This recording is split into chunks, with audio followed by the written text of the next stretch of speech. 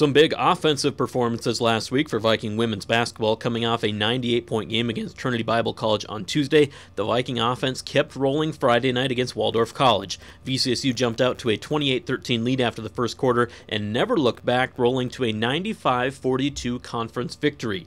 Nyjah Bass scored a season-high 17 points to lead the Vikings. VCSU shot 52% from the field, forced 27 turnovers in the game. That conference win improves the Vikings to 3-0 in conference play.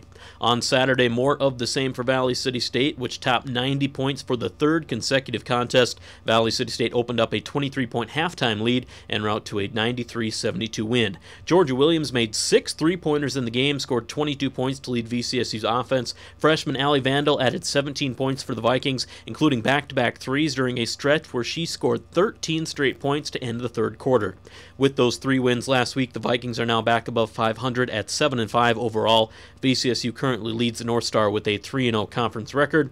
Vikings on the road Tuesday night, 7 p.m. exhibition game at University of Mary. Following that game, VCSU is off until after Christmas. Valley City State's men also rolled to a 3-0 record last week, pickup on Friday night, where the Vikings hosted number 15-ranked Waldorf College for a conference game. The Vikings never trailed in this game as they routed the Warriors 80-55. Back-to-back first-half dunks by L.J. Booth helped VCSU to a 37-27 halftime lead. After Waldorf fought back to within 4 in the second half, the Vikings responded with a quick 5 points in 7 seconds to regain control of the game before they pulled away down the stretch. Justin Galloway scored 18 points. Jaden Ferguson added 16 for the Vikings, who improved to 2-0 in North Star Conference play. Another big victory for the Vikings on Saturday, taking down Johnson and Wales by a score of 89-71.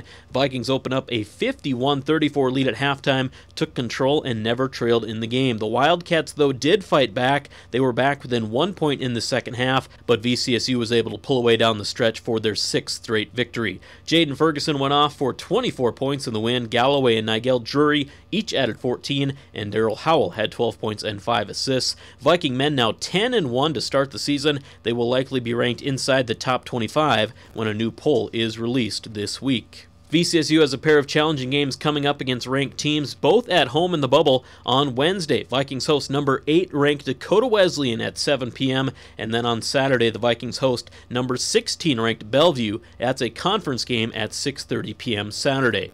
A pair of Viking volleyball athletes were honored last week with the Daktronics NAI Scholar Athlete Award. Both Barb Ector and Steph Miller earned the honor, which recognizes juniors and seniors who excel in the classroom.